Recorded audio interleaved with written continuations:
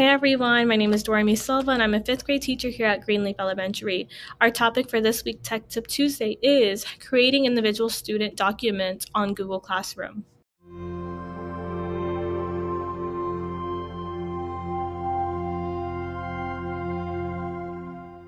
To create an assignment using individual student documents and letting Google Classroom do that all for you, what you need to do is click Create, Assignment, and then you're going to find that Google slide or that Google document that you'd want for Google Classroom to make individual copies for your students. Once you're in the created assignment, I want you to go in your Drive, click on Drive and find the Google assignment that you want to create an individual copy for each of your students. Once you have found that Google slide or Google document, you are going to notice this tab right here. It says Students Can View File. You're going to click on that and you'll notice that there's more options.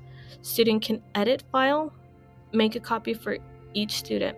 When they have the view option, students cannot access that document and create their own changes. Students can edit file, they can edit it, but that'll be on your master copy. When you make a copy for each student, it's going to automatically create a copy inside of that student's Drive, but link it into Google Classroom for you to see later on and grade it on your own.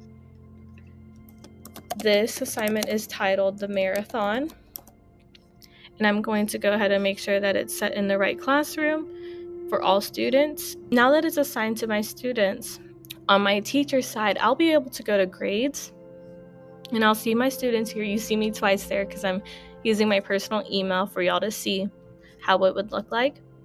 I can click on that assignment, and right here on the right hand side it'll show you the two different copies. I know it says my name twice and it might be a bit confusing, but these are two different copies for it. This is what it would look like when you would click on the individual student assignment.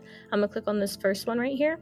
This area right here is going to be where your students are working at in Google Slides. I can see where they were at if they were currently on this right here. For example, I have my student, my quote-unquote student on this slide. I can see that they're on this page. They've answered this one. Now let's say they got this answer wrong. I can leave a comment and tell them, hey, try this one again. And they would be able to see that in real time. I can add my own private notes and I can go ahead and give them a grade if I want. Let's say I want to give them a 90. They're good, and I would return it for them and they would have that grade. And I could go in and do that for each one of my students.